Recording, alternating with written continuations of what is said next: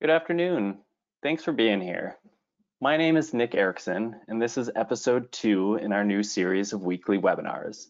In last week's episode, John Durkin shared with us how Instron Service has been handling essential on-site and remote services under the impact of COVID-19. The main takeaway was that Instron is open for business. It might not be business as usual, but we are continuing to design, manufacture, and support our full range of products globally. An important reason why we are still open for business is that Instron is operating as an essential business.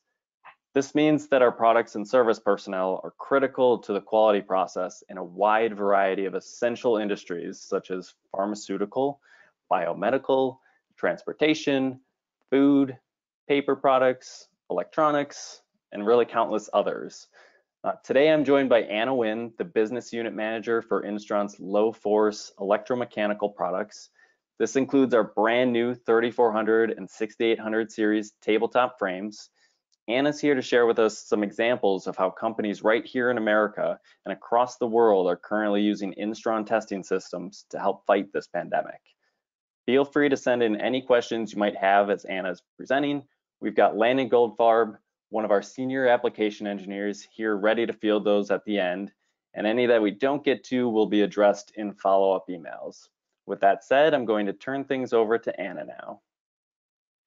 Thank you, Nick, and thank you all for your attendance. I'm excited to be here for Instron's weekly webinar and the second episode. I thought I would start today with a quick story about how Instron became a company. In 1942, the world was in turmoil, not unlike our current state. One of the challenges being contemplated by military organizations around the world was a shortage of silk. Silk was an extremely expensive and difficult to produce material that was used to make parachutes. A company in the United States volunteered their new material as a substitute. The company was DuPont, and the material was nylon. Now, before this moment, nylon had been used to make ladies' stockings, and it had successfully replaced the expensive silk. Nylon was touted as having the strength of steel, the sheerness of cobwebs, and the luxury feel of silk. DuPont approached the United States government with their idea, and as you can imagine, it was met with skepticism. Replacing ladies' stockings with a new man-made material is one thing. Replacing parachutes responsible for men's lives, altogether a different situation. So the US government contracted the Massachusetts Institute of Technology, or MIT, to validate the strength of this new nylon compared to silk. Two bright young engineers, Harold Hindman and George Burr, teamed up and developed a new method of material testing, something more repeatable than asking volunteers to step out of planes. Harold and George developed the first closed-loop test system with a strain-gauged load cell to measure the strength of nylon and silk. This equipment provided data that not only showed that nylon was comparable to silk, but was in fact stronger. And the rest was skydiving history. After saving the skies, Harold and George opened Instron in 1946, and we have been proudly supporting the world's innovations for the past 75 years with our mechanical test systems.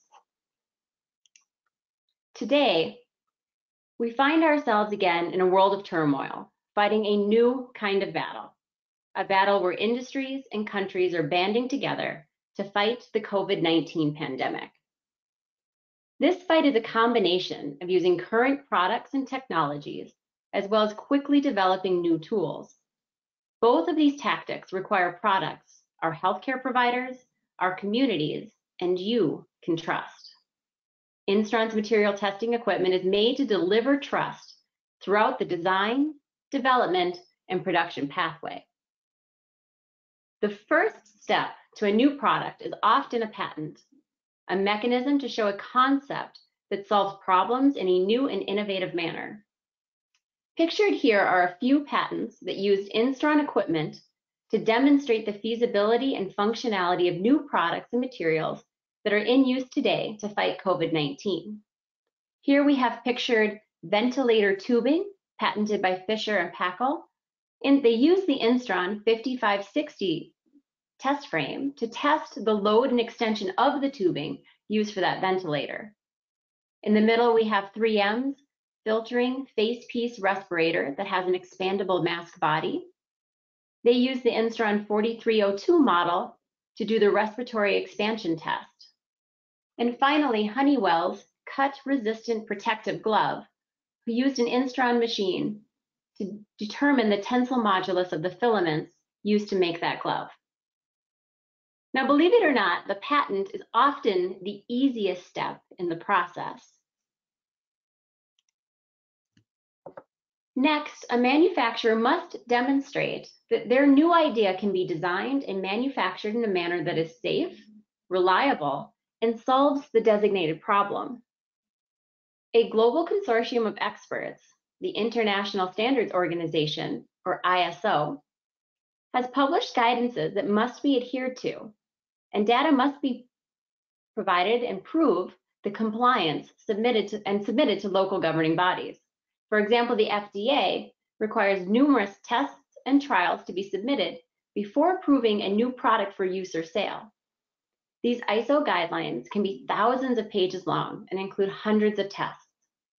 Instron's equipment can be used to complete the physical tests required. Here we have an example regarding medical textiles used for gowns and gloves. ISO 13995, 18526, and 20384 include physical tests to characterize the material. Minimum thresholds must be met for approval. Pictured here, we have a figure demonstrating a puncture test, a test required to identify the force at which a textile can be damaged, because it's important that these textiles maintain their integrity during daily use. Other tests include tear tests, peel tests, and many more. Instron's universal testing machines can be fitted with multiple fixtures to accommodate a wide variety of tests on a single system.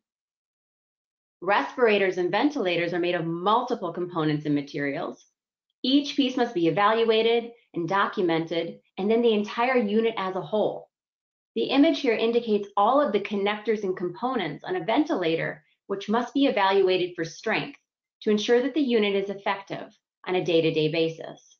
If one connector is weak, the risk to the user can be monumental. Once these products are approved for sale, the manufacturer must then ensure the long-term reliability of the manufacturing process and the product through quality assurance testing.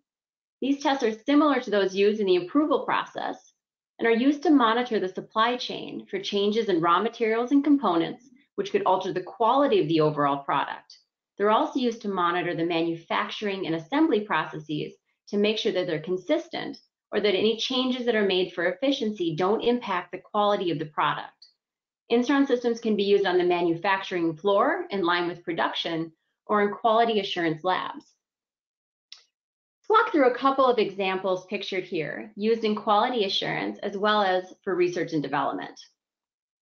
Luer slips are the tapered cone that connect a plunger to a needle and a syringe, like those used in a vaccine.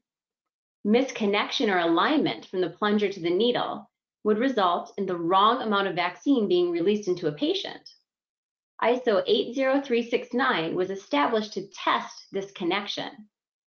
Instron's axial test systems can be mounted with an optional torsion add-on, or the biaxial electropulse system can be used to complete these tests. The axial universal test systems are designed to be flexible provide a flexible and expandable solution. Many products that are used in the delivery of medicine or for respiratory devices require internal pressure and flow rate measurements in conjunction with the mechanical testing. External devices like flow rate meters and pressure transducers can easily be added to an existing system, providing a new level of diagnostic capabilities. Once a viable vaccine is able to be mass-produced, pharmaceutical companies will need to distribute it on an unprecedented scale. Autoinjectors, like the EpiPen, provide a convenient and patient-friendly method to deliver the vaccine without the need for physician supervision. Evaluating the functionality of these devices in accordance with ISO 11608 can be done with Instron's integrated autoinjector system, determining ejection volume, ejection time, needle length, and much more. We also have pictured here medical gloves. These are made of materials such as latex, nitrile, and vinyl. Medical manufacturers are required to test the strength of new gloves, but also the strength of gloves that have undergone accelerated aging to determine the shelf life of the glove. It is critical that when a healthcare provider picks up a glove to put on, it doesn't break as they stretch it over their hands. Standards such as ISO 11193 and ASTM D6319 can be used to meet tests can be met with Instron's universal testing machine and non-contacting video extensometers to measure the strain. The integrity of medical packaging is often evaluated with equal attention and rigor as the medical device itself. The packaging is the container for the device or product, and it needs to contain and protect what's inside so that the quality of the product is not altered during transport. Healthcare facilities around the world are desperate for supplies, but if the masks that arrive have been punctured or the ventilator tubing compromised, they are unusable. Equally devastating would be if a healthcare worker damaged a necessary syringe because the force required to break the seal on the package was too high. One of the most common standards is ASTM F88-09. This is used to determine the seal strength of a flexible barrier in packaging. Measuring the seal allows packaging labs to quantitate their packaging process and make adjustments as necessary. These tests and many others like them are critical in today's fight. Instron recently sent universal testing equipment directly to hospitals who needed to evaluate the quality of new medical glove suppliers before distributing to their hospital staff. Systems are being purchased by 3D printing companies who are partnering with governments to design, validate, and produce PPE, face shields, and patient sampling swabs on record timelines. Current customers are repurposing their Instron systems, previously used to test wipes, and now using them to test face mask material. The mechanical test frame, load cells, and fixtures are not the only critical parts of a test.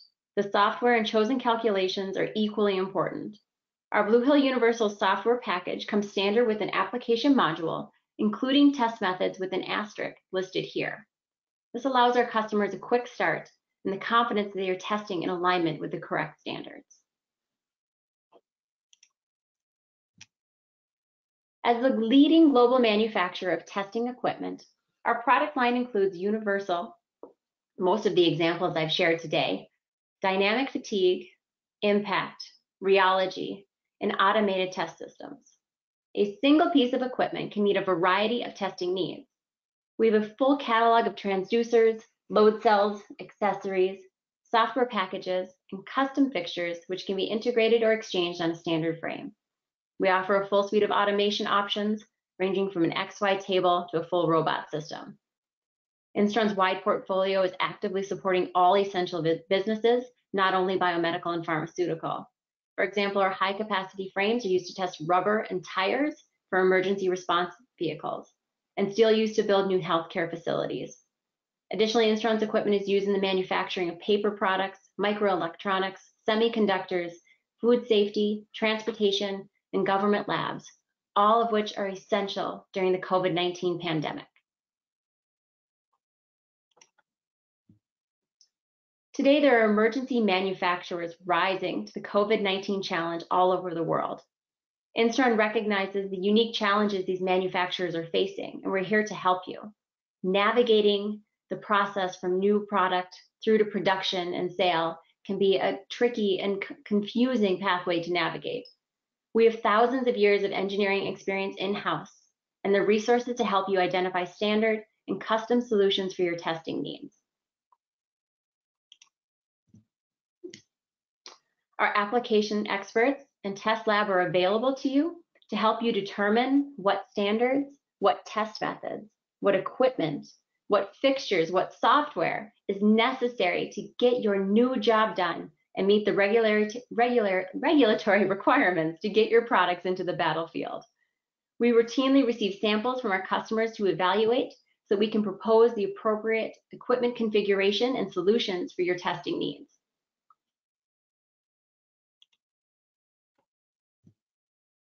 In a world of travel restrictions, We are glad to have resources local to our customers.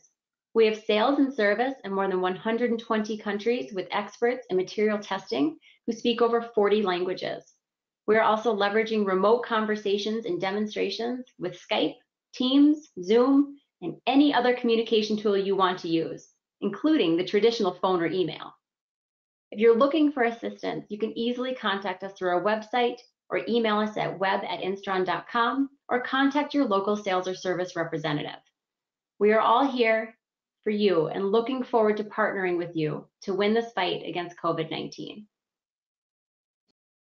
With that, I would like to introduce you to Landon Goldfarb, our applications expert. He's been listening to your questions or reading your questions throughout the webinar and would now like to share some highlights with us. Thank you, Anna. I have compiled a few questions which I think will have the most relevance to the audience at large. So first question, with the FDA fast tracking many medical devices and PPE developed to fight the spread of COVID-19, does that mean time-intensive validation procedures are still need to be performed for all new systems and software? So just recently, the FDA enacted what's called the Emergency Use Authorization Authority, which essentially allows manufacturers of medical products or alternative uses of products for medical use to apply for what's called an Emergency Use Authorization, or an EAU. This is not the first time this has been done. They have done this when there have been other health scares for this nation. So H1N1 Zika, this has also been authorized. Essentially, under an EAU, most of the 21 CFR Part 820 quality system regulation requirements, which includes basically all of the validation procedures for test equipment, can be waived for the entire duration of the EAU. This is something that you should definitely refer to your compliance officer to ensure that you're properly adhering to this policy. But it is something that allows manufacturers to get products out the door with less restrictions than under normal circumstances. So the second question, does Instron offer any testing services like a contract test lab? Unfortunately, our application lab is designed to be purely informational. The equipment in the lab is not regularly serviced enough to meet the strict requirements that is required for contract test labs. Our team provides free of charge service to work with customers to evaluate their products and recommend standard custom solutions to get the results that they need. We also leverage the knowledge that we have from years of working within the industry to inform customers what are the best practices to testing to certain standards or developing a test method within Blue Health. So the last question that I think is extremely relevant. So this is from someone who said, we have had to ramp up production of plastics for the manufacture of face masks with the need to now test 100 or so specimens a day. Are there any easy ways to increase throughput in the short term? So from what I've seen, typically the most time-consuming parts of testing are data entry and specimen measurement. Unfortunately, these are also generally the most operator-prone, error-prone for operators, excuse me.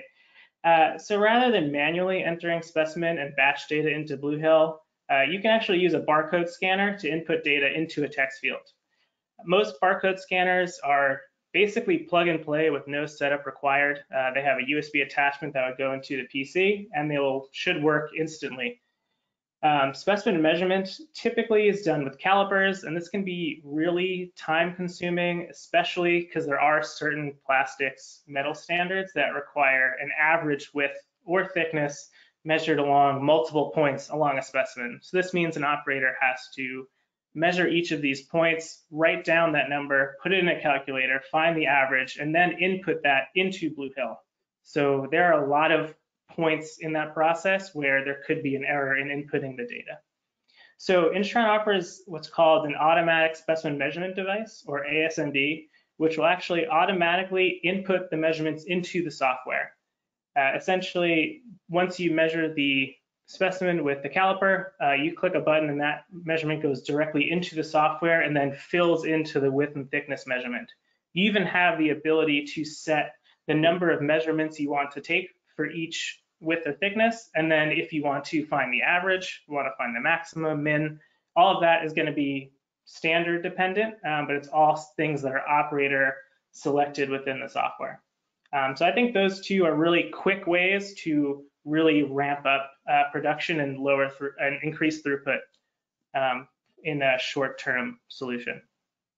Any other questions that we receive, I will be able to answer offline and send emails to the relevant party.